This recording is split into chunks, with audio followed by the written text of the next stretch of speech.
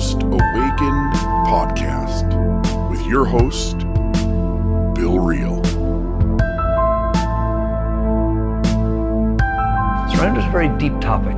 In fact, some masters of many different traditions have said that the ultimate and highest spiritual path is the path of surrender. My experience is that very few people understand surrender. They misunderstand it tremendously. They see it as a weakness. They see it as giving in to somebody else.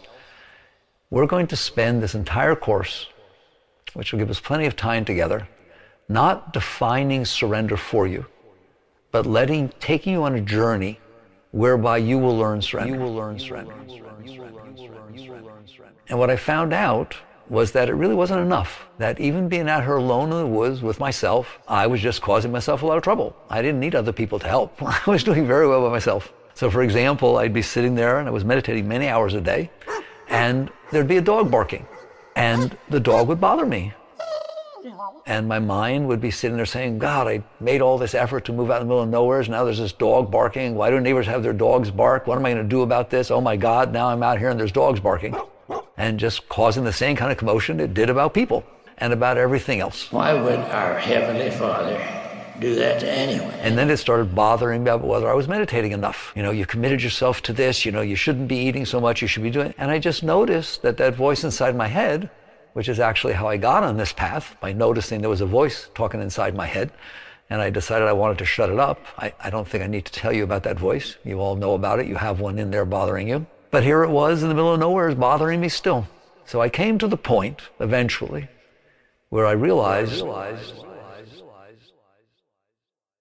Here we are, we're sitting here this morning, Bill Reel and Glenn Ostlund, and we had this conversation, a week ago, 2 weeks ago, and I've had people reach out to me and say they really enjoyed that conversation, and you reached out to me. It changed the world, Bill. Well, I don't. It changed the world. I don't think so, but yeah, one of the things that you and I have gotten into thinking about these kinds of ideas is the realization of how miraculous it is that our consciousness in this very moment is here, but also how small and unimportant we are to the entire scheme of things.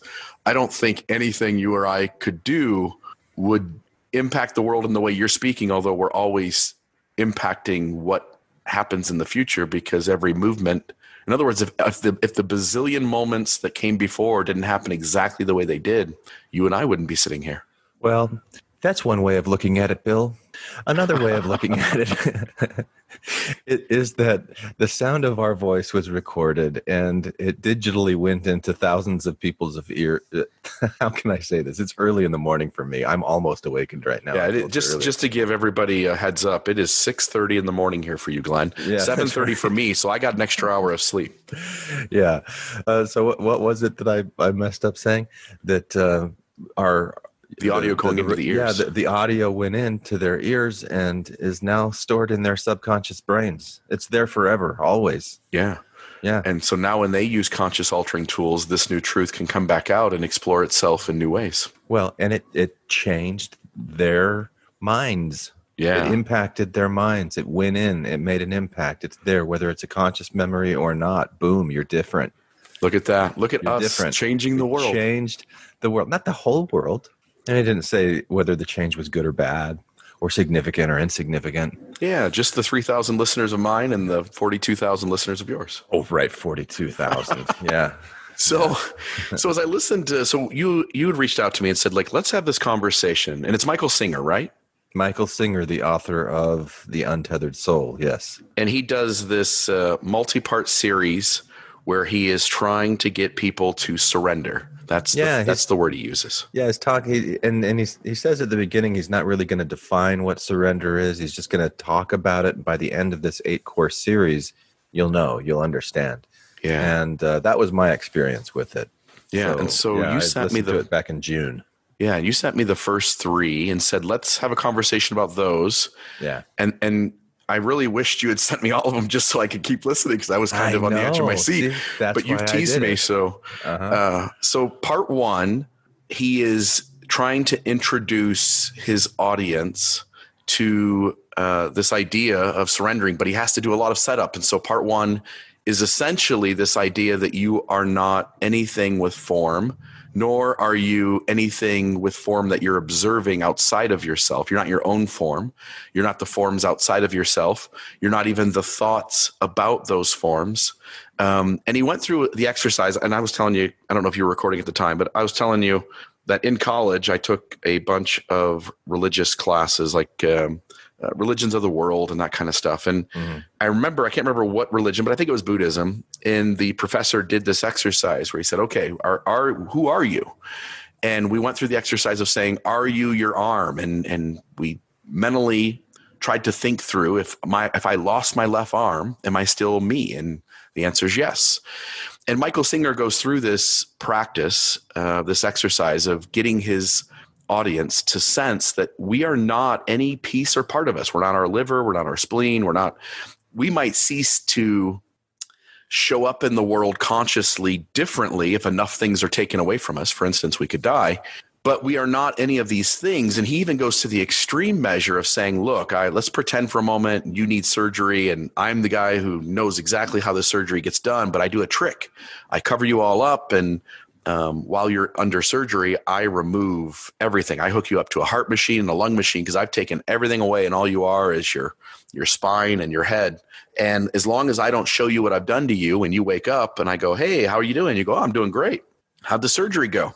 And at that point, he pulls back the blanket and shows you that everything's been taken. And now, because you're aware that that's happened, you go into an extreme amount of anxiety. You feel trauma. You search for reasons for why this could have happened.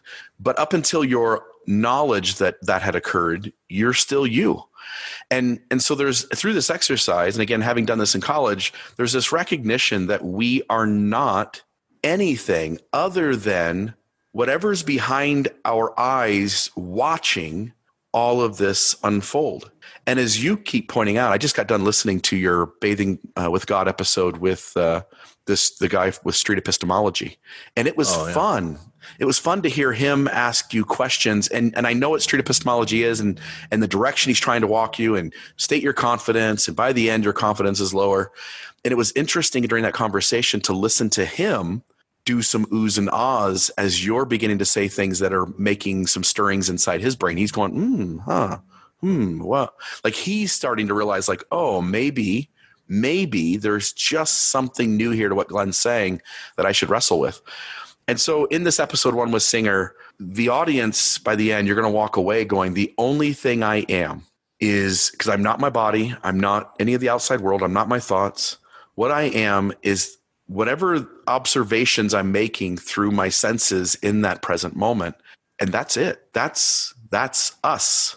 And maybe there's a little more to it than that, but I think it boils down to we're the observer. We're the observer as all of this is going on, and we're only observing a small, tiny little piece of the universe as a whole. We only have this one little single perspective that is blind to 99.9 exponential nines after the decimal of what's going on. Yeah, I think that's a nice summary of part 1. For surrender, I think maybe it would be helpful to just at the very beginning give our definition of what surrender means from what he's saying, and it's to surrender the things that are false. That's really what he's talking about. Like what do you assume about who you are and what your reality is? What about those assumptions are true? What about those assumptions are false? And if you surrender those things that are false, you're going to be opening up more towards truth, what's really there. And some of the things that he talked about in part 1 seem like this one, that the outside world is coming into you all the time. You're not really, like, we have this sense of we're looking out, like we're inside of our body and we're looking out at the outside world.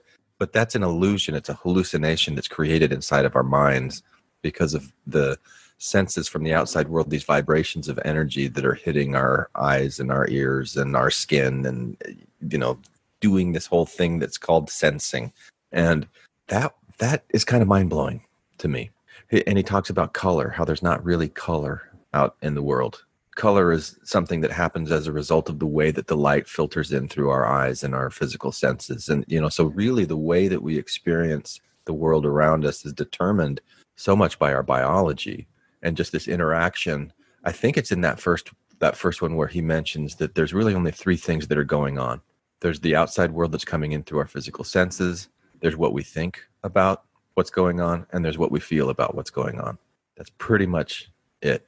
Yeah, and as you hit on this idea that we generally, as human beings, we sit in this space where we're having the outside world give some kind of impact on us. The reality is, too, that there are lots of things going on inside of us, too. Our organs are doing work. There are sensations. There are feelings. Within our brain, there's these ideas of thoughts and emotions. And again, this ties in, as you point out, this idea of observing color. The fact that color really isn't real, and it's only which pieces of these reflections are coming into our eyes and which aren't, which are being absorbed into the materials and which aren't. You can take that, I guess, a step further. Well, when you say that color isn't real, like it's real, but the reality of the color is the interaction of the outside world coming in through our senses, the way that our senses evolved. So if you had some sentient being that's sitting right next to you that has different rods and cones in their eyes, they're going to be seeing different colors in the world around them because it's sensitive to, these vibrations of light that are around us. We're only filtering through this way. So it's not that the color isn't real per se. It's just that it doesn't exist in the outside world separate from the experience that we have of experiencing it. And I even wonder from human to human if red is still the same red. And you've played this game before. I've played this game with my kids to try to explain to them how deep thoughts can be. But the idea that if I say, look, I've never seen red before, never in my life, explain red to me. And you can't do it. And there's no way to capture certain idea. Like language is insufficient unless another human being has actually experienced that thing for language to give the other person any idea of what it is you're trying to describe to them. Yeah. Yeah. Did you remember what it was that you forgot? I don't. We'll have to just move on. Yeah. Okay. Here we are experiencing the world, and we humans have such a limited view, and we think we've got everything figured out. And the reality is we don't know what we don't know. And it's been fun to explore the space in these 3 episodes of what we aren't, how those things came to be, and then to begin to kind of point us inward and say, okay, those are the things we're not. Let's start to edge at what we are. There's a little piece of that statement that, and I don't remember exactly how you said it earlier, Bill, but like we're nothing more than our conscious awareness. That's kind of the summary of one. But it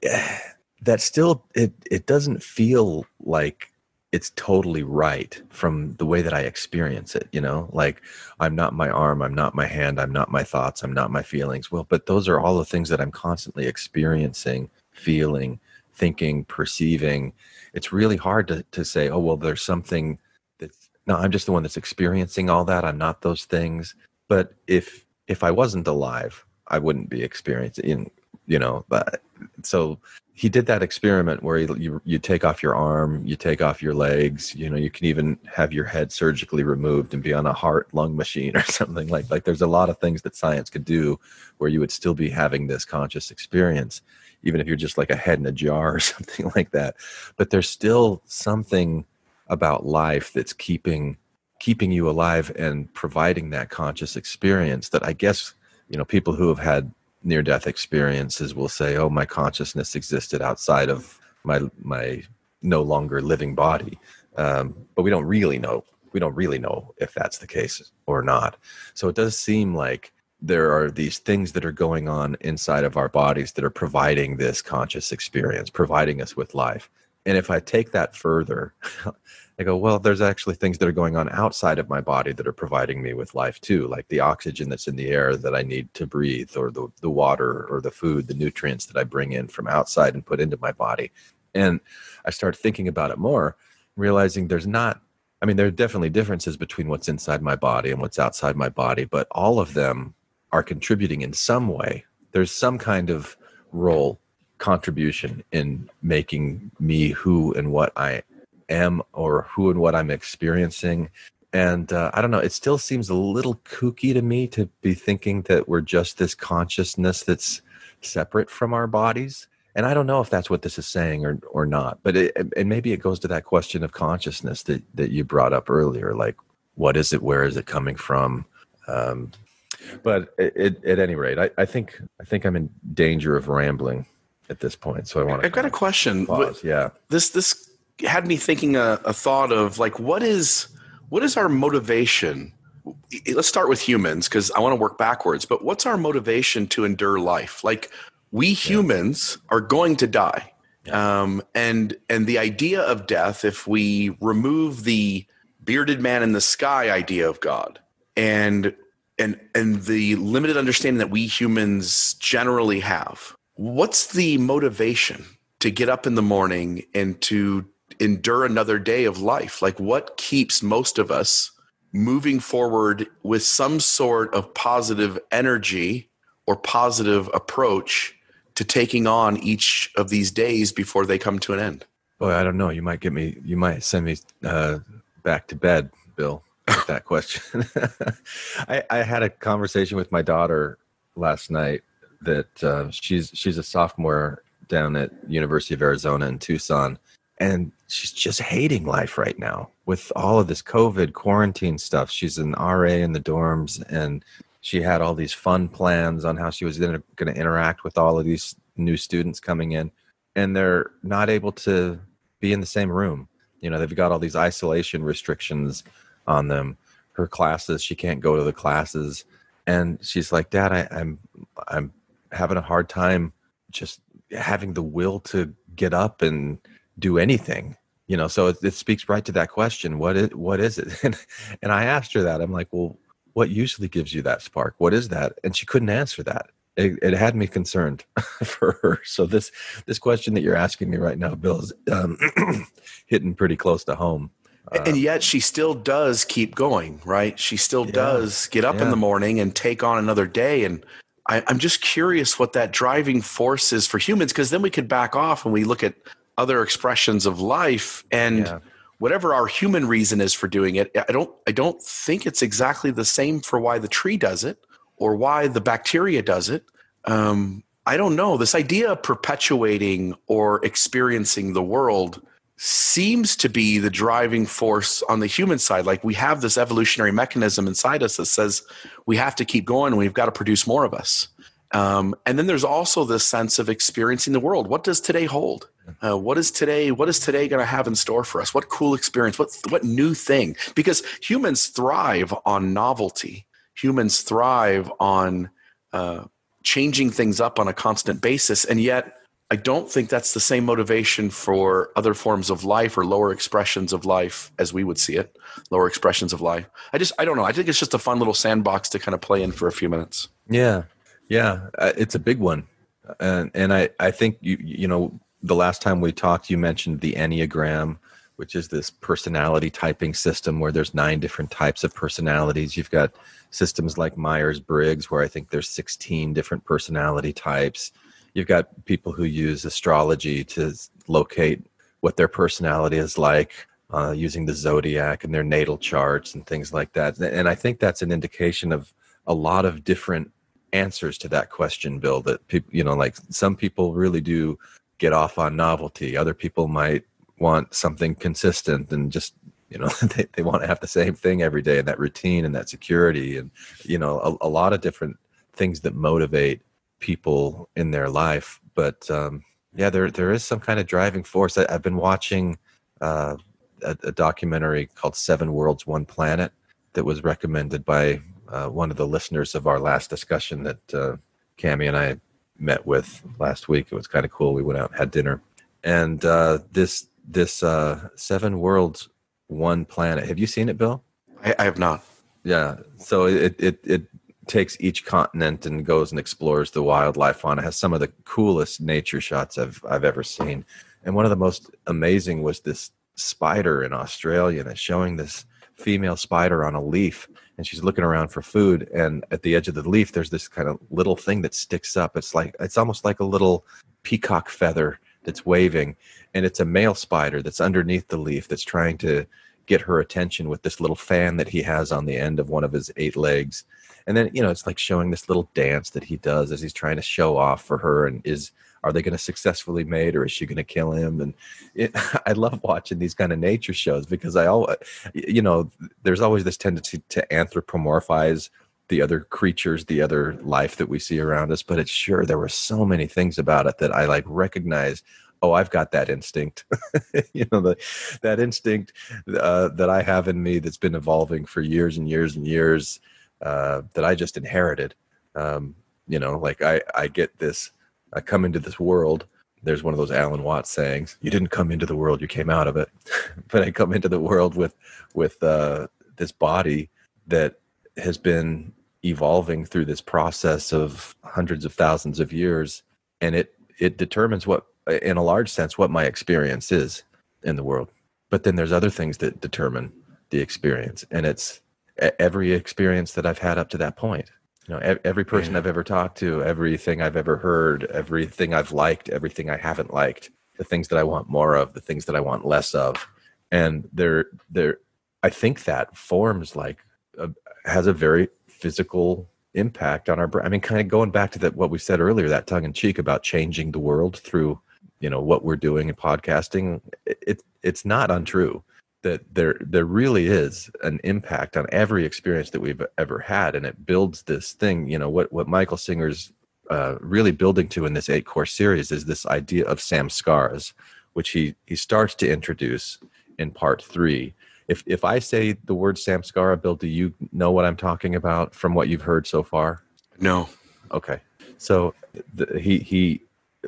if we summarize part 1, you're in here, right? You're the one that's having this experience. Part 2, he talks a lot about how we're just a bunch of atoms. That's all we are. We're a bunch of atoms that are arranged in certain ways that are doing certain things, and we're interacting with other atoms out there in the world. But it's all these little electric sparks of energy that were forged in the stars, and he goes through that process going back 13.8 billion years ago to the Big Bang. And the main point of part 2 is saying you're here, you're experiencing the world around you. A lot of times you feel like it's very, very personal, this experience. But if you stop and think about it, in any moment that you're in, you look around, and the things that you're looking at, the things that you're interacting with, you didn't have anything to do with them being what they are, how they are. They are a result, just like you are a result of 13.8 billion years of evolution of this energy that has been doing all of these different things at all of these different atomic, subatomic, molecular levels, cellular levels, coming together just in this right way to give you this moment that you're in right now. And you really didn't have anything to do with it. Yeah, this moment in front of you is not your moment. And Michael Jordan, I just got done watching a documentary of the Chicago Bulls during their run. And it's fascinating. Oh, I really enjoyed it. I think there's 9 or 10 episodes, and really enjoyed it. I grew up in Ohio, and I'm a huge Cleveland Cavaliers fan. And my Cavs during the late 80s, early 90s, constantly ran up against Chicago, who was in the same division. That Mark Price and Craig Elo, Brad Doherty, Larry Nance, John Hot Rod Williams, and my team was good enough to get to the championship, except for a guy named Michael Jordan. And so as I'm watching the documentary, 2 things are going on. One is that there's this idea that athletes tend to really play up on, which is this is your moment. Like you took advantage of your moment. And we all can prepare, and we can do the best we can, and we can put our best foot forward.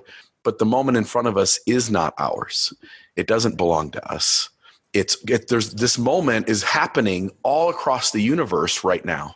And we just have this small tiny little sliver of experiencing this moment. And lots of other people, lots of other life, lots of other inanimate objects are also experiencing this moment right now. It's not our moment. And it is, I think, there to teach us that we are not as important as we're telling ourselves inside our own head in some ways.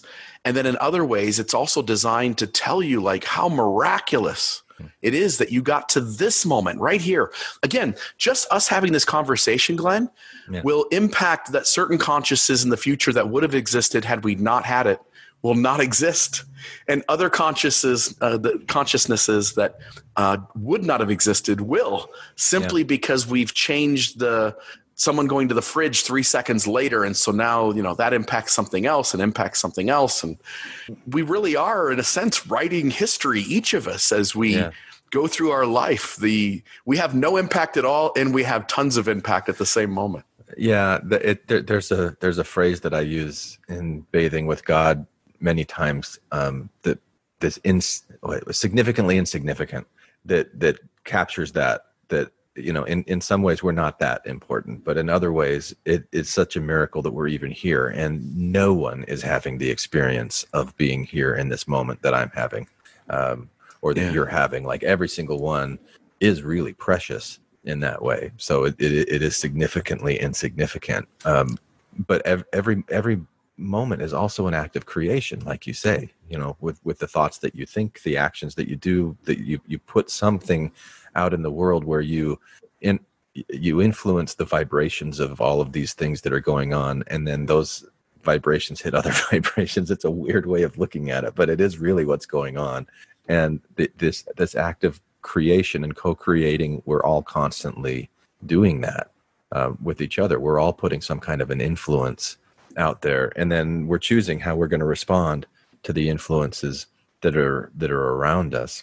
So the other thing that happened with that documentary was there's a point towards the end of the whole series where Jordan had just won another championship. He's in the locker room, and the reporters are saying, "Jordan, are you going to retire? Are you coming back next year?" And he goes, "Man, let me enjoy this moment.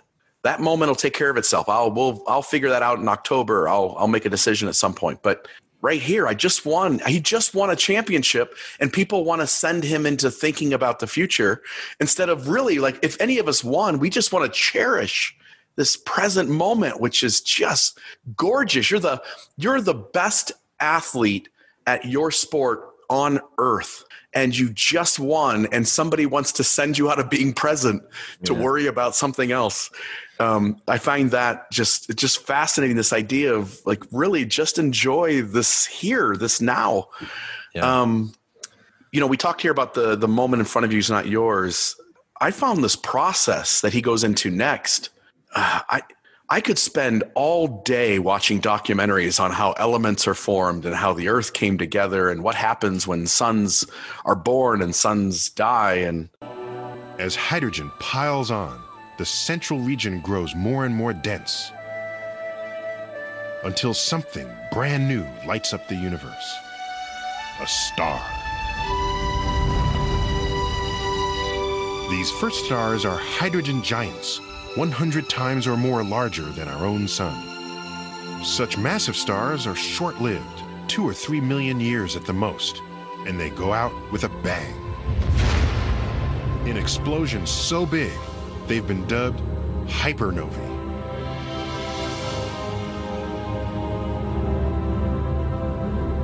And it's with these cataclysms that the universe begins to accumulate the building blocks of life.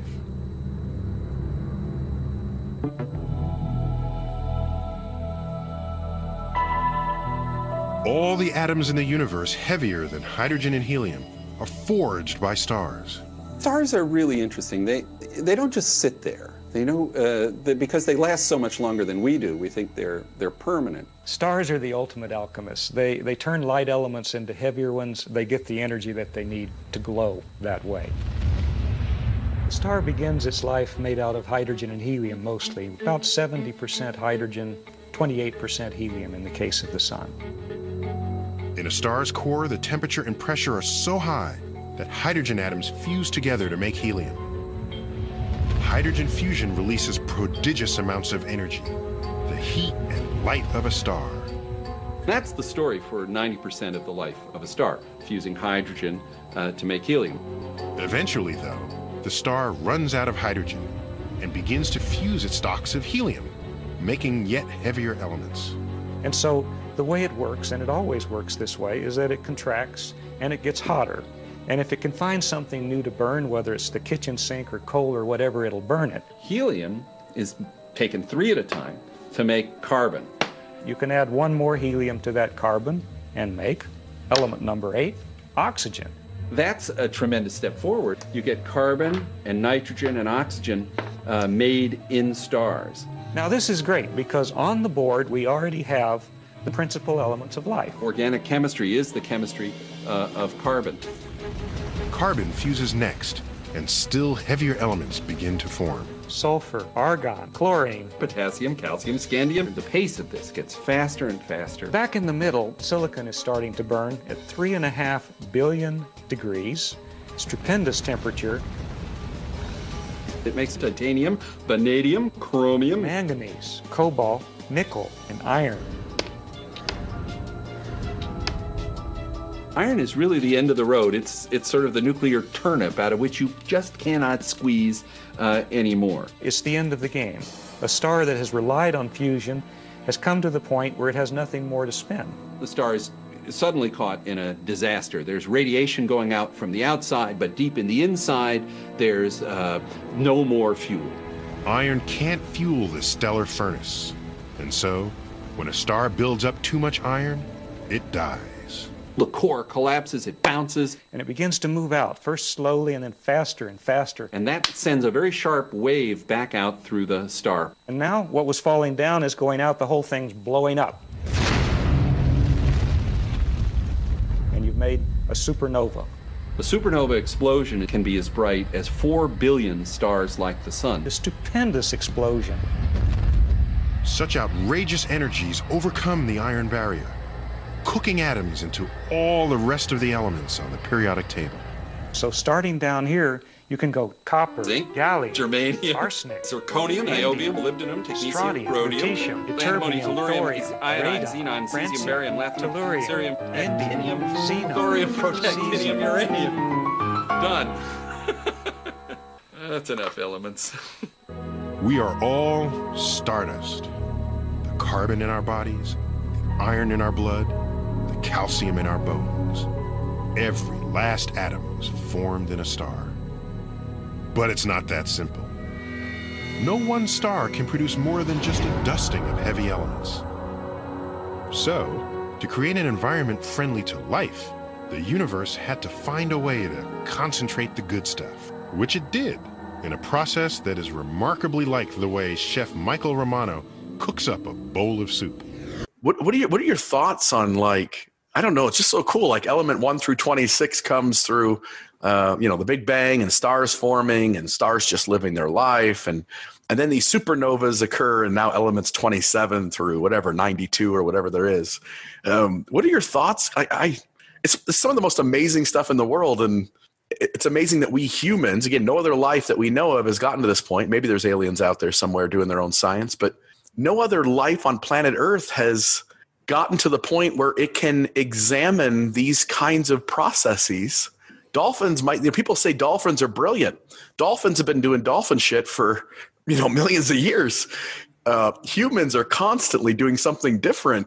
Your thoughts on, I guess, the awareness we have of these processes and the ability to even understand these processes that are out there in space, What do you think about all that?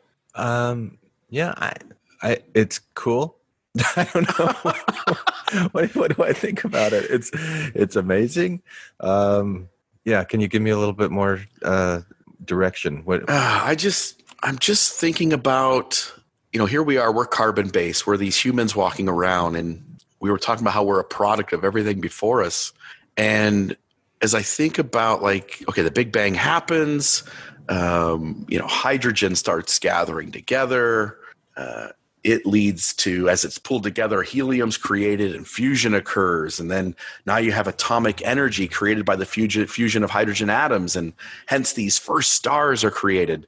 And as that helium's pulled together toward the center and hydrogen is always dissipating to the outside, the star expands. It becomes a red giant. And our star, for instance, at some point will do that, become a red giant and swallow the Earth. And this residue of stars dying creates new stars, and now this helium fusing becomes carbon, and then you fast forward, this carbon is us. This carbon is us, billions of years later, and the process of life originating, and evolution doing its thing, and all that had to go into us being us in this moment. And some of that carbon is Michael Jordan winning that championship, and some of the other carbon is the reporter that's asking him to speculate on the future, and Michael Jordan as that carbon saying, dude, I'm just in the moment, just let me have this carbon moment right here, right now. You know, like, I feel like we kind of do a little bit of that all the time, you know, whether we're focusing on the distant universal past of how all of this was formed, or the future of like what would happen when entropy sets in and the universe, you know, like these questions about like what are we made of, how are we here, I think can also be a distraction from the current moment, you know, like where we are. But or it doesn't really become a distraction because it becomes that's what the focus of attention becomes in that moment. And what I'm experiencing right now are my thoughts about what I think this past was with these stars forging life, or what the future is going to be. And it's all, I'm having this moment of like, I'm turning myself on by these thoughts right here, right now. And it's still just part of, we're observing and we're creating this experience with our minds in this moment. Yeah. I feel like there's these two competing thoughts in these conversations. And I think I try to represent one a little more strongly, and I think you try to represent the other a little more strongly. I think they're both true. One is that we really are this, whatever we are, consciousness as well, by the way, whatever consciousness came from, and maybe I don't think we really know that, but whatever it came from, we really are this carbon that we're made up of, these molecules we're made up of. We are the universe expressing itself, as Eckhart Tolle said, we are the universe experiencing itself as a human for a little while. We really are the universe gathering in a new perspective, gathering in new data, gathering in new thoughts and feelings that no other expression of the universe ever before or after will gain. And yet I think the argument you're making at times in this bathing with God is that there's also something unique about us, that yes, God is in us, that creative energy, but we're also having this unique expression. There is something individual about us, even while there's also something completely not individual about us. And I find that dichotomy, or that juxtaposition between I'm really not me, I'm really the universe evolved to having this unique expression of itself, and I also am me. I'm inside me having this unique individual experience that separates me in some ways from the rest of the universe. And I find that meetup to be one of the kind of the coolest things to have thought about in the last couple of weeks. Yeah. And what Michael Singer's building to in this 8-course series is this discussion about samskaras. And samskaras is a Sanskrit word. And I think it just means like a pattern. They're the deep impressions that stay in your mind. They're the programs that kind of run your show, that these programs, these neural pathways that are formed by the way that we respond to the world that comes in through our physical senses. So there's those three things that we are. There's the outside world that comes in, there's our thoughts, and there's our feelings. And our thoughts and our feelings are usually around something like, oh, I really like this experience that I'm having, or I really don't like this experience that I'm having. And you can have two people sitting in the same room experiencing the same thing, but one of them really likes it, one of them really doesn't. One of them wants more of it, one of them wants less of it. Why? You know, this speaks to that individualism that you're talking about. Why is it? You know, and if you go back and you look at each one of those people, where they've been in every moment of their life up to that point, they've experienced something different, and it's felt quite different to them. And then that just builds, because our brains take shortcuts. You know, and they're like, oh, if X, then Y. It used to be like this. Okay, well, then I'll do it again that way. I'll do it again that way. I'll do it again that way. I'll do it again that way. I'll do it again that way. And it's just like this constant repeating of patterns that become our thoughts, that become our feelings about what's coming in through the world. And I think that's where the individuality, the personalities come from. And those preferences are built from a time that we're really young. And we build this personality. We build this... Like I picture it almost as like this bundle, like a bird's nest of string that are neural pathways in our brain that are all a little different in the way that they're shaped and formed, and the way that they filter the experience of reality. It's all a little different for each one of us. But the important thing that I learned as a result of this 8-course series is that I'm the one who created that program. I'm the one who really determined the shape of that bird's nest by saying, oh, I want more of this experience, or I want less of this experience. I really like this experience, or I really don't like that experience. Like my reaction to what's going on around me has also shaped what my experience of that was. And then that determines kind of future experiences, because you've got things like confirmation bias that you're forming this is how the world is. I just expect that this is how the world is going to be. This is how I like the world to be. I'm really only going to want to experience in this way. I'm not going to want to experience in this other way. And so you're only taking bits and pieces of what's actually going on, and that becomes you, and that becomes your experience of it. But there is some control. So if you get to a point, and this is what I want to try and help with my daughter to understand, but also in my own life.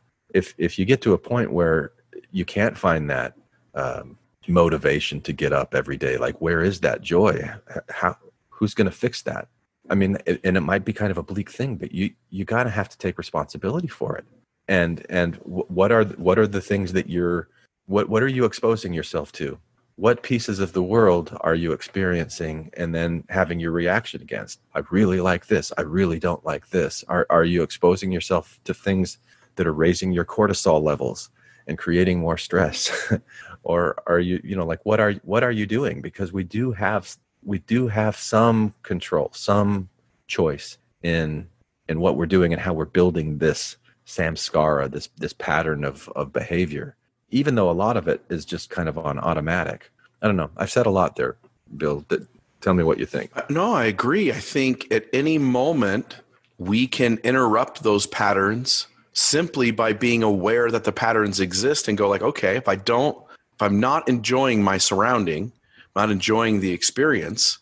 And by the way, there also is some Buddhism in just learning to accept experiences for what they are, and even the negative ones, to somehow lean into those. But I think we can change our patterns. Both my parents smoked when I was young. Yeah. Ashtrays on the living room table. I have COPD today, I think in part at least because of my parents being heavy smokers when I was young. What's COPD? It is where I have kind of like a constant asthma that doesn't just come and go. It's kind of constant. And I take Advair, which is a medicine that I breathe in twice a day, and it makes my lungs work better. But if I'm in places where I'm at high elevation, or if I'm around air quality that's not as good, or if I don't take my medicine, I start to wheeze and I can't sleep at night. I also have sleep apnea. And I think in part because of the COPD. So here's this, all these processes and experiences that lead to me having things on my plate that maybe I wouldn't have had if my life experience had been different. But my parents were heavy smokers. And at some point, my parents decide they're going to quit. And, who knows what went into that decision, but whatever life was throwing at them, they said, look, I don't want to be this thing forever. I don't want to experience this experience forever. I want to do something different. And they both made an attempt to quit smoking. My dad was successful. My mom was not. And there's a lot that goes into why it works and why it doesn't. But we do have opportunities in our life to attempt to, and often succeed at interrupting the patterns around us. If you don't like your job, sure as hell it's scary to quit. Sure as hell it's scary to go try something else. And yet, you could try something else, and eventually you're almost assuredly going to get back on your feet doing something else. There are people that float from job to job because they always want something new. There are people who just hate the thing they're doing and they go find the thing they love. We get to interrupt patterns at any moment, and we don't get to choose the consequences of those interruptions, but it sure as hell changes what we were doing at the time. We get to make things move and shake. We get to impact things differently if we want to. Yeah, and you ended our last conversation by kind of teasing this idea of free will, and I think that kind of ties in here, because like your example as a kid with your parents smoking around you, that secondhand smoke had an impact on you for sure. Did you really have a choice in that situation that you were breathing? You were it was a result and a consequence of your parents' actions that had this impact on you, and then it kind of limits your ability. Like, you can still make choices whether you're going to take this medicine or not, whether you're going to treat your sleep apnea or not. Do I want to exercise, right? Yeah, and be in better shape so my lungs have less fat to send oxygen to. Yeah. So is it free will that you have? Like, it's not kind of like anything goes.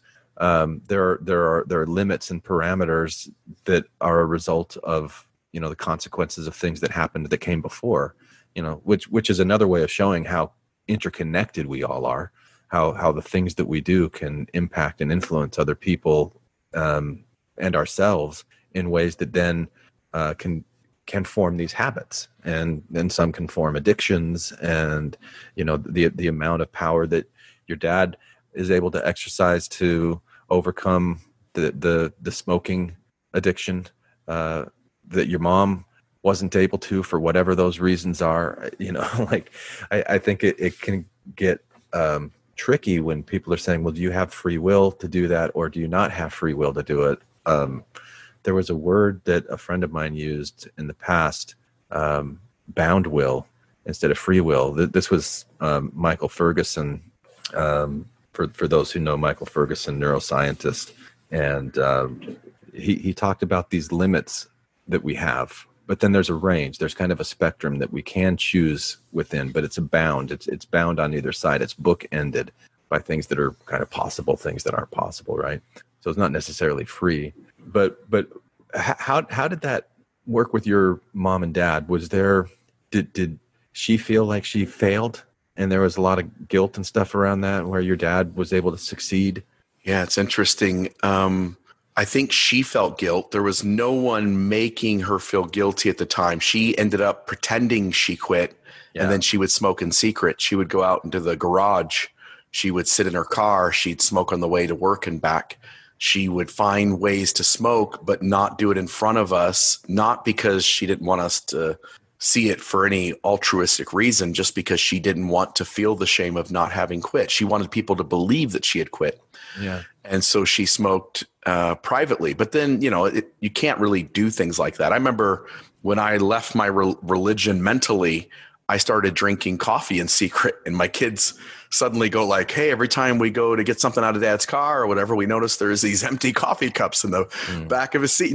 People aren't dumb. We all can catch on to what other people's choices are if we're given enough experiential data surrounding them. But my mother tried, and she tried multiple times to quit, and she just was never able.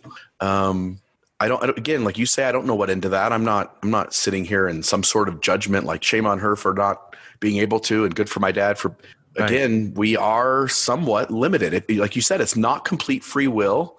And the argument that there's no free will, I also think is valid too. Like, the decisions you make in this very second is because of whatever happened behind you brought you to this moment, and you really don't have a choice but what you do in this moment. But you can choose on some level. Again, I'm going to fight against that now. And on some level, I can choose to think about big questions, or to read a new book, and every time I do something different, every time I interrupt my patterns of my life, I give myself new data inside my head, and I give my body new experience. And now my life will look completely different a year from now than if I didn't do that thing in this moment. I find free will to be an interesting question, because on some degree, I agree 100%. We have no free will. I can only choose in this moment what brought me to this moment to do. And at the same time, I also think I have some free will, an ability to choose to interrupt my pattern right here, right now. What's the difference between free will and will? In the way that you think about it and the way that you're using it? I think sometimes free will is used to indicate you can make all choices. And I think all of us know, like, I can't do anything. I can't do anything I want to. I think the idea of will is that maybe there's more than one, and I think there is. There's multiple choices in front of us. For instance, I'm looking at my coffee cup right now, and I'm thirsty. Do I take a drink while I'm talking to you? Yeah. Or do I wait till I'm done talking and I push the mute button and you're speaking and I'll take a sip? You know what? I'll break it right here. Here we go. So I just took a drink. Do it again and slurp so I can get more. Here we go. Ready? Here. See? Yeah. See, you could have not slurped. Yeah. So now you impacted your will on me and asked me to do something. I could have said no, right? But I chose to do it. Yeah. And now a year from now, my life will be completely different because I just did that. Well, it already is completely different because you've got that slurp. It didn't have it before. Now it exists. Creation. Boom. Right.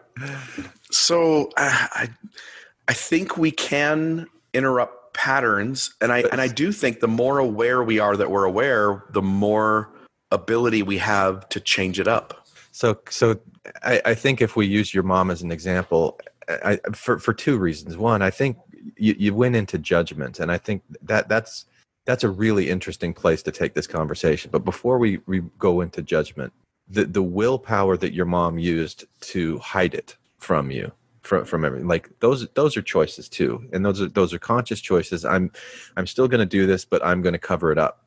You know, in some ways, it takes more effort to cover up the smell and cover up your tracks and do it than to just not. And so there's this hold that this substance has in addiction. There's this physical component and this drive that the body's saying, send me more, you know, I need more of this, you need more of this. And am I going to respond to that? Am I not going to respond to it? It seems to me that in most cases, people do have that kind of choice. Am I going to suffer through withdrawals or am I not? Like I've gone on no sugar diets many times in my life, and going through sugar withdrawals is horrible. It just, I hated it, but I did it. And, but see that this is where the conversation starts getting into okay, well, I was able to do it. That other person wasn't able to do it. And you start getting into the judgment piece. And I think there's a choice to either judge or not judge as well. You can't avoid making comparisons, because that's just kind of what we're doing as the outside world is coming in through our physical senses. And we're all constantly comparing it to our past experiences and what we thought and felt about what was going on. But then when we start judging ourselves for falling short of this standard, which is an imaginary standard, but we've somehow accepted it and it becomes real for us. Or we're judging other people as this is good or this is bad. Like, I don't know if we look at your mom and dad, your dad was able to stop, your mom didn't. Is there a way to look at that and say that wasn't bad, what your mom did? Or is there this taint of, is it constantly tainted with judgment that it was a bad thing, it was a failure, it was unsuccessful? The human mind races to go to ideas such as, hey, my mom died of cancer almost a year ago, a little shy of a year ago. And she went to tanning booths all the time. It started off as skin cancer, ended up being brain cancer. And you wonder if the smoking contributed in any way to the cancer's growth. And because she even smoked up until her last week, you know, did that contribute? And if my mom's life was cut short, is there a negative connotation for our human minds to think about it? And again, it is a fiction in terms of how we think of it. Because I got less time with my mom, that to me is a negative. But I'm the one imposing that label. And we humans decide like what we want and what we don't want. And when we get things we don't want, that's bad. My mom continued to pretend she wasn't a smoker and to hide her smoking, even after all of us in the home knew she was smoking and she knew we knew she was smoking. Like, then it was important for her to perpetuate the narrative, even as it's really not working. Does that make sense? Yeah. Like, she needed the story, even though we already knew the story wasn't true. And I thought, like, that's crazy. And yet, as my kids started to figure out I was drinking coffee and started to say, hey, Dad, are you drinking coffee? And like, I'm like, they're not dumb. I continued to hide it for like several months. We humans need these narratives. They're important to us, right? Like the story of our life. We need these narratives. I needed the narrative that I'm trustworthy. And yet if I'm honest, I work in a business where I have to constantly play in these areas of gray. I'm a pawnbroker. So people come up to my counter and they want to borrow money or they want to sell things. And I constantly have to try to get the best deal for my company. Right? So I'm constantly manipulating people into doing what I want them to do. And they're constantly manipulating me into doing what they want me to do. And there's a level of dishonesty on both sides of that, rather than just saying, hey, I know my knife sells on eBay for $250 and I think you making $30 is sufficient. I'd like to give you $220. And on the other hand, I want to go, well, here's the worst one on eBay and it sells for $100. And so I need to, I'm going to lose money shipping it. I'm going to only offer you $30. This idea of these battles that go on in our lives every day, and yet we have these stories of who we are and what we are and what we do and what we don't do. And yet, as again, you keep pointing out and bathing with God, it's all bullshit. It's all fictions. You're constantly not what you claim you are. You constantly are other things you claim you're not. It's just way more complicated than that. And my mom needed a narrative, and I've at times needed a narrative. And whenever we tell people, hey, tell me more about you. Well, I like sports, and I like to play this. I like to play pickleball, and I sometimes, go on a hike, and we're just telling stories, and the stories are true to some extent, and they're also bullshit to an extent as well. What do you mean when you say bullshit? Like, I kind of like recoil a little bit when you call it bullshit. What do you mean when you say that? When people say, Bill, tell me about you at your core, and I'll say, hey, I think I've got integrity. Well, sure. Sometimes. Other times I don't. I think every story we tell about ourselves, I wear glasses. Well, at one time I didn't wear glasses. I love sports. Well, yeah, I do, but I'm not a big fan of curling and hockey. Everything only approximates a better synopsis of the thing you're describing, and it never hits the thing head on, because again, all language falls short. Language is a myth. It's an invention of humans. We humans woke up one day and we created language, and that language constantly falls short of describing the thing we're describing.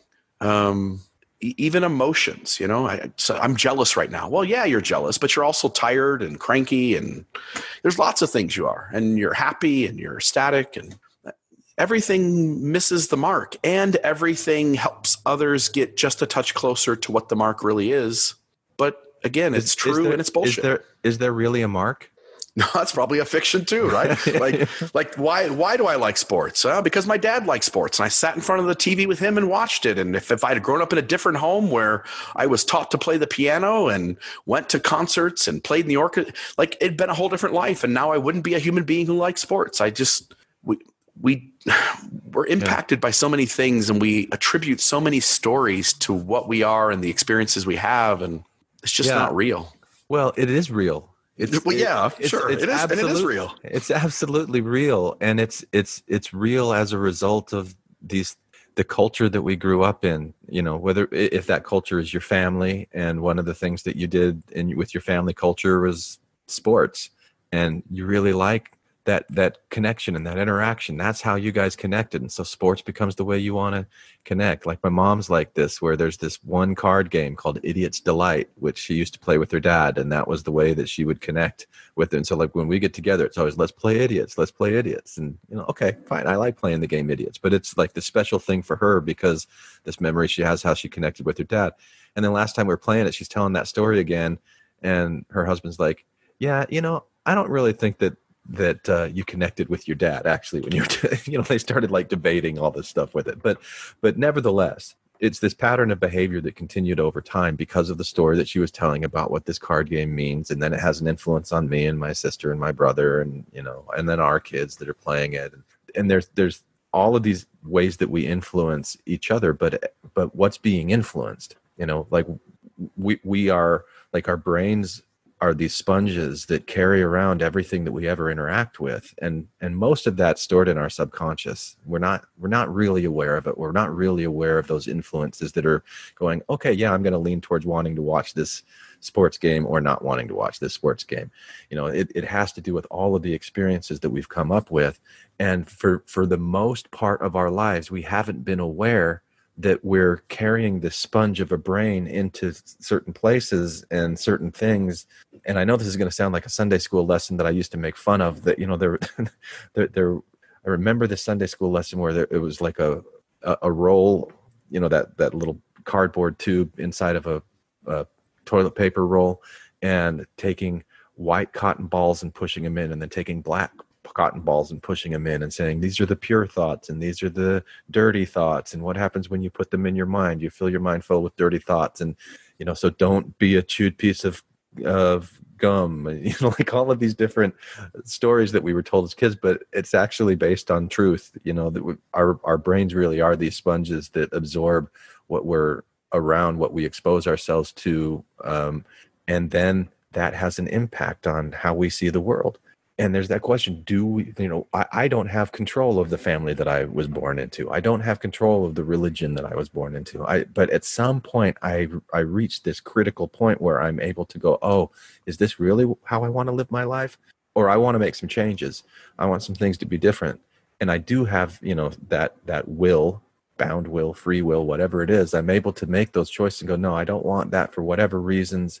And maybe my spouse, who has been with me for so long, is exposed to the exact same information, but is having a very different reaction to it because of all of her samskars, her past, that the patterns of how you respond to what's coming in, what you're exposed to. And it's just this dance, this interaction.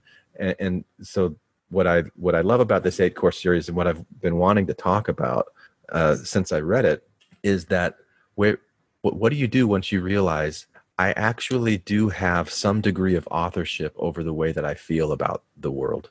These things that are coming in that I go, I want more of this, I want less of this, I like this, I don't like this.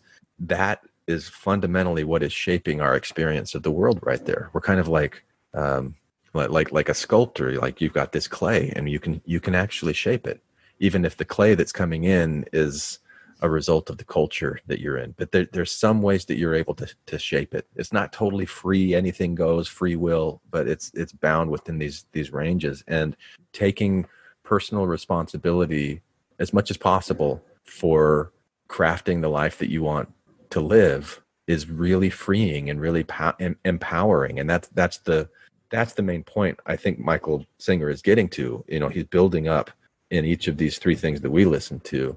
Who are you? You're the person that observes.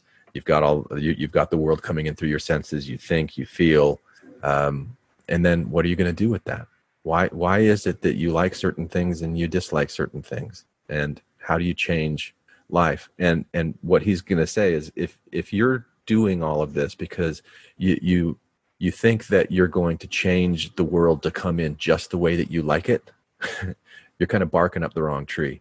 What you want to do is get to a place where you accept things the way that they are, instead of putting up, oh, it should be this way, but it's coming in this way. And so now I'm unhappy with the way that things are. Like you have contributed to your own sense of unhappiness in that sense, because you're saying this is how things should be and it's not. Well, okay, what if you just accepted the way that things are and you were able to see, yeah, there's bad things in it. There's also good things in it. And bad and good are part of these constructs that we get from our society, and we get, like it's this whole ball of yarn that's unraveling of what influences the way that we experience things. And I feel like I'm rambling again, and I hate it. Stop rambling. No, I love what you're saying. So it brings up a few things for me. So one is that I come into this conversation with you. You've already listened to all of them. Multiple and here times, I am, Bill. Yeah. And here I am just listening to this for the first time and having a conversation, not knowing what the ending is, right? Like I don't know what happens in the next 6 or 7 of these. I've listened to 3. I've picked up what I picked up from those. Yeah. And so you're speaking going like, hey, this is where we're going to end up. Here's where we're going to take you. And I'm going, hey, I don't know that for sure yet. I'm not there. So I want to keep doing it that way, because I think this is a fun way to do it. I'm going to come in having things rise up for me that I don't know what the conclusion is yet. Yeah. So that is interesting. I've had numerous conversations with a friend that I think Thomas McConkie. I don't. You don't? No, I've heard the name. Yeah, a few times, not even a lot, but yeah, I don't know Thomas McConkie. Thomas left our religion as a young kid, and then as a young adult went to China, took up Buddhism for years and years, and then comes back and joined this religion that we both left. And in doing so, he's this Buddhist approach that he has. I've sat in conversations with him where he spoke to this very thing we're talking about, which is my life experience has brought me to this moment, and this moment feels so similar to other moments. I'll give an example. When my kids, I I have one brother. We're 4 years apart. My wife is one of 8 children. My wife grew up with chaos. My wife had the noise and chaos of 7 siblings running around, and mom and dad who dealt with having 8 kids pretty well and didn't get lost in the chaos, but allowed these kids to make some noise and to kind of run around a little crazy. I have one brother. We're 4 years apart. We almost kind of grew up on our own separately from each other in some ways. Like there's such distance in time, and there's only 2 of us. And so my mom and dad kept a very quiet, orderly home. My wife and I have 4 children, and our children are somewhere in the middle of that in terms of noise and chaos going on in our house. My wife is looking at these situations going like, this is no big deal. We had twice as much chaos going on. And I come from the perspective like, oh my God, this is driving me crazy. And so whenever my kids would get noisy, inside me, I would have these sensations of turmoil. Yeah. I'm being disrupted. And in my disruption, it is natural. It became natural for me because of these patterns to ask my kids to be quiet. And not only that, but to yell and scream at my children. Hey guys, knock it off. Like this is too much. Settle down, you know? Yeah. Here we are, fast forward. I'm 41 years old. I still have 2 kids living at home. My oldest son now has a baby, so there's a grandchild. And sometimes there's still chaos. My oldest son and my youngest son sometimes still want to wrestle on the floor. As that chaos is happening, it feels like the exact same moment that's happened 1,000 times before where I would yell and I would scream. And I could. It feels very natural for me to just start telling people to knock it off and telling people to settle down. Thomas, in one of these conversations with me, explained like, yeah, you come into every situation thinking it's just like the situation that's happened 10 times before or 100 times before or 1,000 times before. So you, without being aware that you're aware, you naturally choose to respond the way you've always responded. He says, I like to pretend I'm holding a bowl of water, and in that water is all those past experiences. And at any moment, if I'm aware that I'm aware, I can take that bowl of water and just dump it out. Just dump it out. And I can now sit in this experience right here as if it's a brand new experience, unlike any other I've ever had before. And I can now, in this moment, even though there's a sensation in my body, he says the moment you name that sensation, I'm angry, I'm jealous, I'm frustrated, he says the terrorists are already in the cockpit. You can't fix it at that point.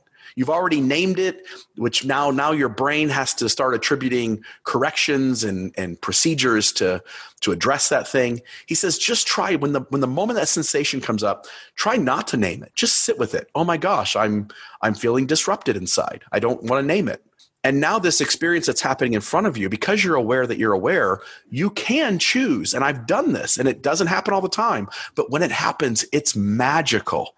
I've had times where my kids are doing the thing they've always done, even though it's a new experience.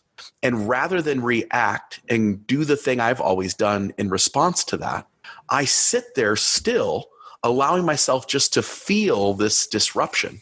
And I go, I'm going to show up in this moment different than I ever have before. I'm going to intentionally not yell, not scream, not tell my kids to settle down, and just try to enjoy them being them in this moment. And what happens is you get to start to take a little bit more control of what your life looks like. And so instead of reacting to everything, you start to respond to the world. And that looks so different. And it feels, maybe it is, maybe it isn't, maybe this is a fiction, but it feels so much healthier to be present in the world responding than to not be present in the world reacting. Yeah. And I there's the parts of me that are really cynical as I listen to this, and I start picking it apart because that's just part of my background. That's part of like my samskara stuff as I go, but the reacting versus responding, I think is one of those kind of like little cute ways that we're playing with words like, oh, we're doing it the right way, but not the wrong way. And the difference between the right way and the wrong way is really, really subtle. But if you focus on it enough, you can do it. And I have this reaction against this that like, that almost seems like it's setting up like, oh, okay, so there's still a wrong way. And I'm going to mess it up. I'm going to do it the wrong way. So if it doesn't get the outcome that I think is good, then I did it somehow the wrong way. Okay, that sounds like a very familiar way of naming my experience of existing in the world. Okay.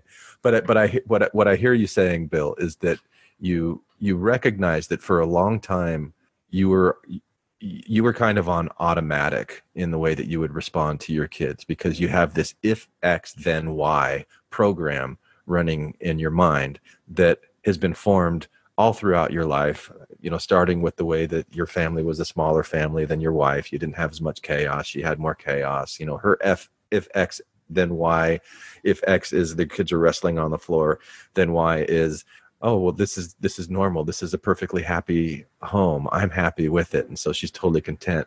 With you is like, if X, there's this kids wrestling on the floor, it's noisy, that's disturbing me, then shit's gonna get broken.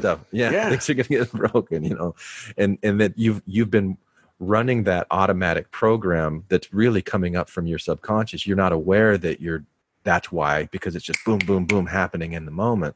But once you start going, oh, I want to try to put a little space between myself and the time that I react, or the time that I respond. I want to start paying more attention to what I can feel these sensations rising up. I'm starting to get annoyed. Oh, what is that? I'm going to reverse engineer this feeling and try to figure out what are the thoughts that are creating the feeling of being annoyed, and what's the experience going on. Oh, I remember I don't want to be this way. I want to be this different way. Okay, how do I respond to be this different way? I want to be more calm. Okay, I'm going to breathe. I'm going to take a breath. I'm going to separate myself from it. You've kind of hacked that if X then Y program to go, okay, if X then Y to the second, or Y to the third, something like that. I'm gonna change. I'm gonna rewrite that program. I'm gonna rewrite that neural pathway. But it's an act of will. Even if you're using the image of a bowl of water that you're dumping out. I mean, I think that can be a really powerful tool and a really helpful tool. But I don't think that we're really able to just empty out all of the information that's in our subconscious mind, so that the next time if X comes up, it's not, using all of the experiences in the past that were similar to that to make that comparison again.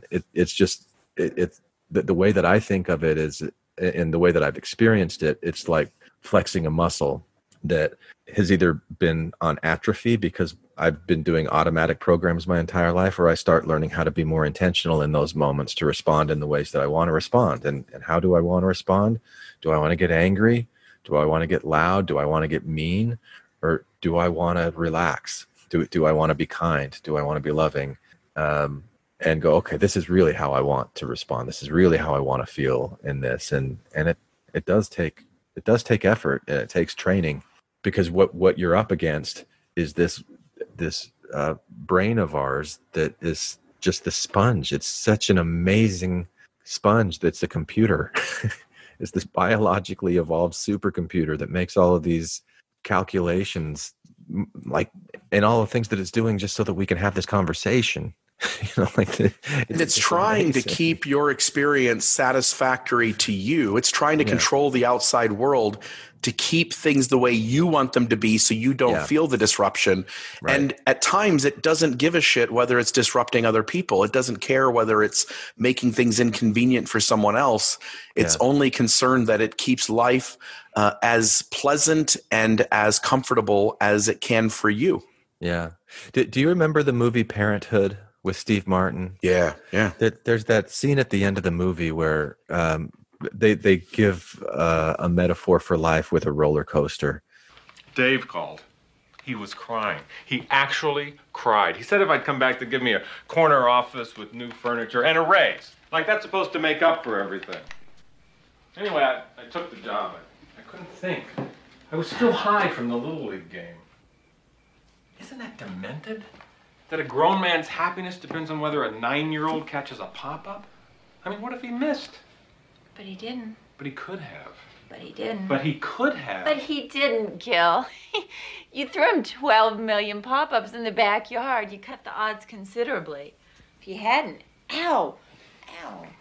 But there's 3 of them. And you want to have 4.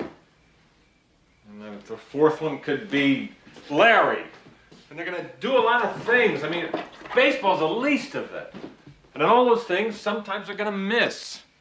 Sometimes they won't. Sometimes they will. Sometimes they won't. Sometimes they will. What do you want me to give you? Guarantees? These are kids, not appliances. Life is messy. I hate messy. It's so messy. You know, when I was 19, Grandpa took me on a roller coaster. Oh? Up, down, up, down. Oh, what a ride. What a great story. Love it. Well, I'll be seeing you in the car.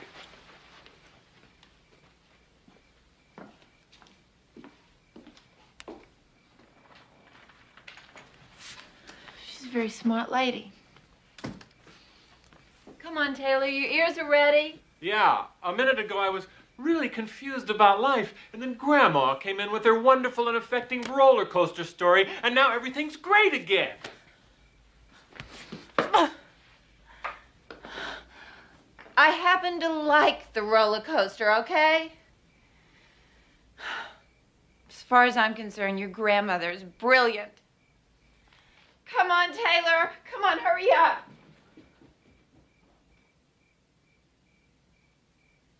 Yeah, if she's so brilliant, how come she's sitting in our neighbor's car? And, you know, like the ups and downs of the roller coaster make him nuts, you know. I mean, kind of the way that you described yourself with this chaos in the house and just getting uptight.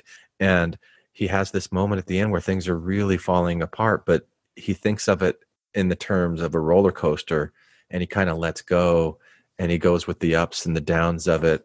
You know, I think they're at a school play, and his son runs up on stage because his daughter is getting hurt, or he thinks he's getting hurt. It's just part of the play.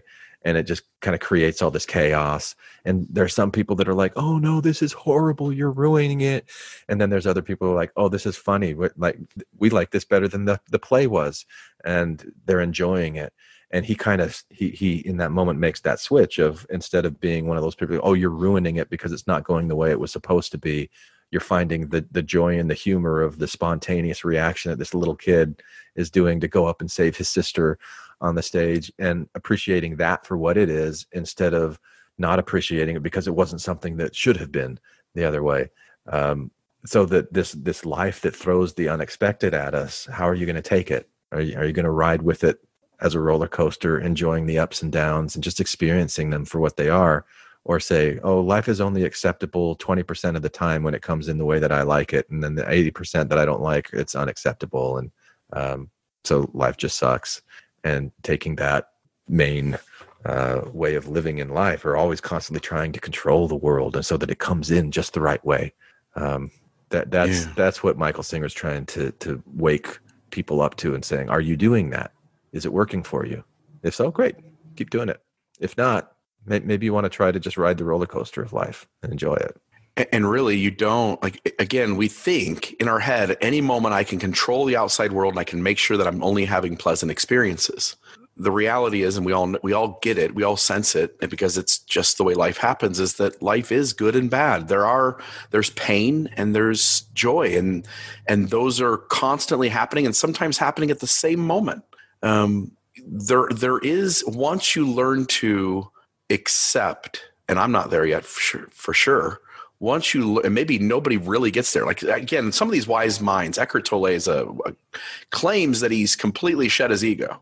And part of me goes like, give me an hour with him. I don't know. But maybe some people have.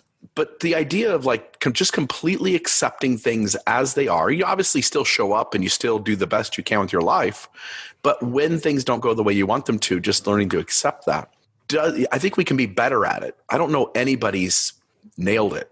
You know, it's kind of like any of these people that claim that they're just, again, if Michael Singer claims that he's surrendered completely, I don't know if that would be his take, or if every moment he's just trying to surrender in that moment. And he succeeds sometimes and he fails sometimes, which is what I suspect happens. But anybody who claims that, you know, I've nailed it, I've perfected the course. I don't know. Give me an hour with you. Give me a baseball bat and give me an hour, and let's see if you surrender. You know, I think some things in life are deeply tragic, and those tragic moments, some of them are so bad that I don't think we have any choice but to wish we're not there. And I think there are situations where people are in such pain or trauma or having the hardest moment of their life, that as much as we say, like, accept it, I don't know that you really can. I think there's part of us that always wants to escape the hard moments.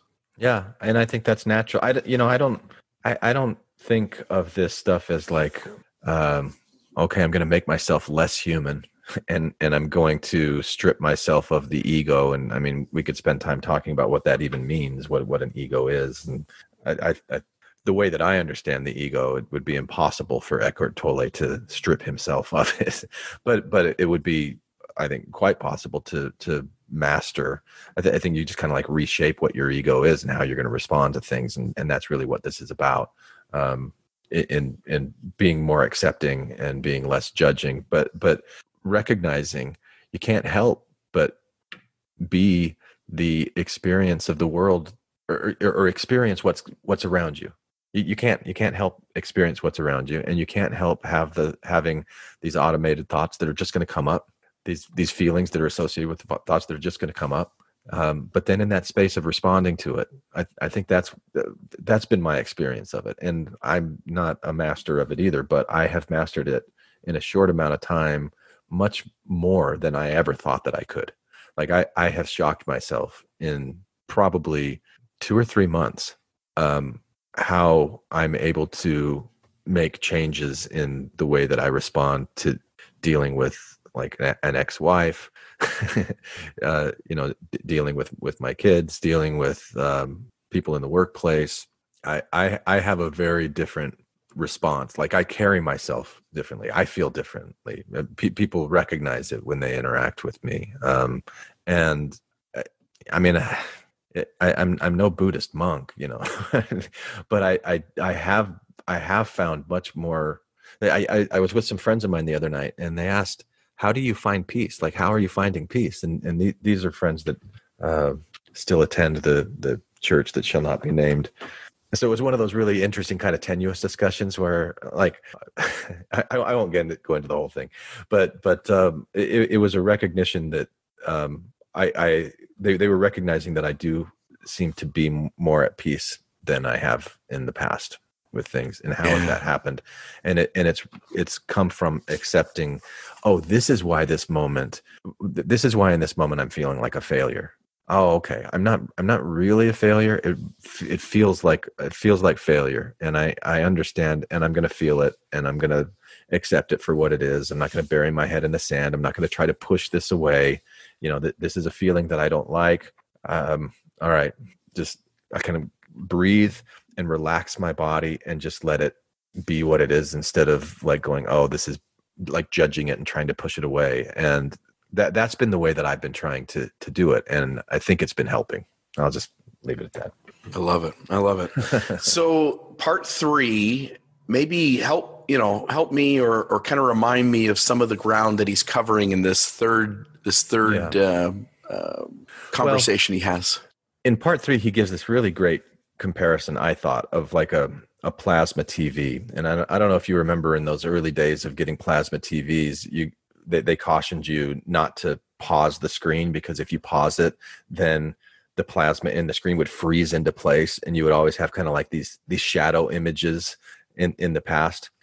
So he used that as an analogy to talk about our minds, to talk about our brains, and the way that when we resist the things that are coming in from the outside world, when we resist our thoughts, when we resist our feelings, it's kind of like pushing pause and having that plasma screen freeze. And then there would become like these phantom images that are in our brains, that are in our mind, our neural pathways, that then no matter what's coming in through the senses, it's always there as like this physical thing that's kind of filtering. So there's always this little touch of, this is one of those things that happens that's bad. This is one of those things that happens that I like. It kind of freezes it in our minds that way. And maybe just ending by leaving with that thought. And my challenge, maybe before we talk again, Bill, is to just pay attention to this idea. If you experience that happening, like that kind of frozen plasma screen on your mind, if you have any experience, what do you think about that? No, I think it'd be interesting to come back the next conversation and as we're thinking about these things and as we're experiencing life right in front of us, to come back, because now I'm going to have 3 more episodes, 3 more presentations to listen to, and to see what kind of rises up in my actual experiential data, and to see what sticks and what isn't sticking. There's this place that I'm going to insert this.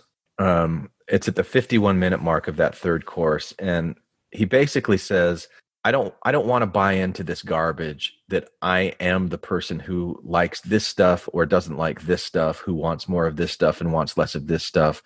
Spirituality isn't the way to use a magical power of thinking, of thought, to try to get what you want and avoid what you don't want. He says if you think that that's what spirituality is a way it's going to help you get more of what you want and less of what you don't want, you're barking up the wrong tree. Because I want to be the one who experiences every experience for what it is, and to be grateful and in awe that you get to witness and experience this moment that took 13.8 billion years to get here exactly like it is that you're in. So spirituality is the way of freeing yourself from the illusion that you're responsible for what's going on in the moments around you. And that what did I write here? I wrote spirituality is to be free from the illusion that that I am anything other than the experience of what I experience. I don't really know what I meant when I wrote that, but I do want to, I want to play that clip, not right now for you, but I'll insert it. And it just makes me think about all the stories that we make up in our head that tells us this is what's going on. And is that real or is that bullshit? That those aren't mutually exclusive. The bullshit is real and has an impact on our experience of the world. Just paying attention to that. Yeah. This stuff is real to me. Like, these conversations are real to me in that in the last year, my wife and I, we have a good marriage and we get along really well. And that's still true. Like, here we are 23 years. We celebrated 23 years 6 days ago, 23 years after, getting married. And we get along in some ways better than we ever have before. And yet I've also in the last year realized that every story I used to tell in my head about what our marriage was and who she was and how she thought and what those thoughts were, and it's just not real. She is experiencing her own thing inside her head that's completely different than what I'm experiencing inside my head, and I don't even have the ability to comprehend the experience outside of my own head inside someone else. I can pick up little parts and pieces, but again, it's always missing the mark. And so you're just learning to coexist with other humans having experiences completely different, and not to rock their boat too much and they not rock yours, and try to be out there for the betterment of each other. And I think these kinds of conversations really help us, at least they help me, be a better version of me and be kinder and more compassionate to people around me, and make more space for them not to do things the way I want them done, and not to do things the way I need them to do it to make my world at peace, and to give them space to just do the world the way they need to do the world. Yeah. So I'm really appreciative of this, and I'm looking forward to the next 3 getting a chance to listen and to revisit this here in another week or 2. Yeah. And I appreciate the opportunity for the conversation too. I think you might be able to hear, I'm still like, I like these ideas. I obviously, I said, let's listen to this 8-course series by Michael Singer and talk about it, because I really like the ideas that are in it. There's still times where I come across some of these things and I'm like, I'm not really sure. I'm still kind of kicking the tires with some of them. And I pick up on little contradictions that, we say this, but then there's also this part, and I get a little confused with it sometimes. Things like when you say missing the mark, and I go, well, is there really even a mark? Because I thought that we said that there isn't a mark, and there isn't like a right way or a wrong way to do things, but that's definitely the wrong way to do it.